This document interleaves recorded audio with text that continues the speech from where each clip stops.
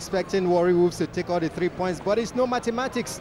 And the time is not a time to also say that one team is going to win or not. It's a crucial moment in Nigeria Premier League, and these two teams still mathematically in contention for the league, especially Kano Pillars, while Warri Wolves are chasing the third position that will guarantee them, of course, the Confederation Cup in Africa. And this stadium is a setting and a big battle between two teams that are really still in action. Kelechi Onwudewe is here. Ralph, thank you very much. It's been a lull, kind of 4 months. No, of course, a big program of matches, but we're back with the big games. Warri Wolves, Kano Pillars. It doesn't get bigger than that. Of course, the other big game of today, Heartland versus Rangers, but not nearly as important as this one, where a CAF Confederations Cup ticket is at stake. All right, the gladiators for Warri Wolves you're seeing on your screen right now, and Chigozie Agbe missing goal right there. Nigerian international goalkeeper, and of course Oduekpe Ogogo is the top scorer for the side with 5 goals, as well as Elekwachi Amanze. Man who is looking for a great finish to his debut season in the league. If he can get a Confederations Cup ticket, that will be a massive bonus for him. He is really done. Friday, I will go, and this is a great time. Warri City Stadium is the theater. Alongside Kelechi Onwudewe, I am Ralph Chidozie George, and this is Warri Wolves against Kano Pillars.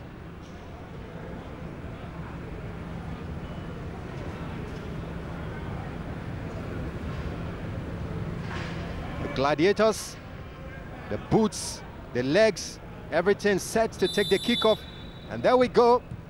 Match day 36 of Nigeria Premier League. Warri Wolves home to Kano Pillars, and already if it could remain this way till the end of the match, and there will be Nigeria Premier League out there in the city of Ilorin and their Crown Football Club. It was the work of a very enterprising Baba, but some key names missing for Warri Wolves. Injured goalkeeper actually, who was the original. Throw-in taken by Amanze. 2 players from Kano Pillars battling out. The communication was poor that time.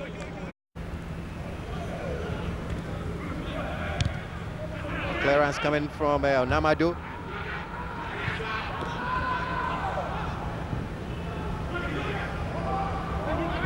A big man, Ike, thank God, heads further into the half of.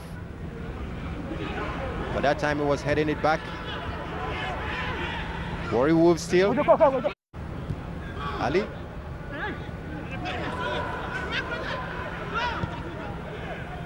Kano Pillars needing some good passes here.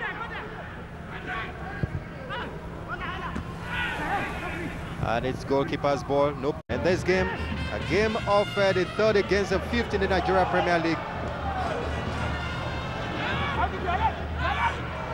Ogogo Duekbe is the leading scorer, and this has started 11 for Warri Wolves. Egbeta's a shot there. Good goalkeeping.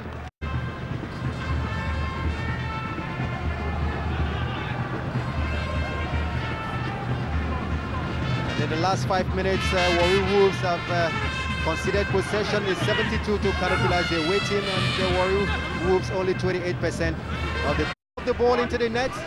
Let's watch. And it's there, poised. There it comes. Not well coiled. Seen better free kicks. Good defensive cover coming from Onamado, and this pass will go straight to. He shares the same name with Nigeria's former president Shehu Shagari. Ojo finds Egbeta. Better locates Okoyo, who sends the ball forward.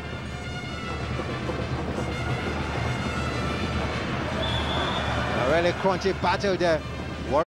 Benefit of the doubt, and when they don't do too well in trainings, when match situation they give everything. That's the story of Judah Neke.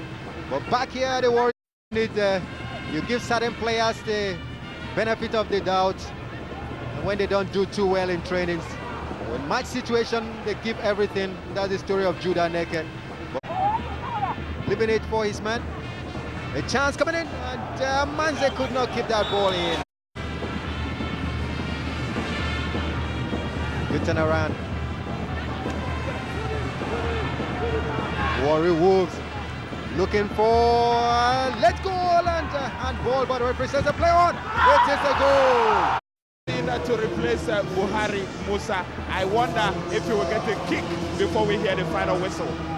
Is the final whistle of the match.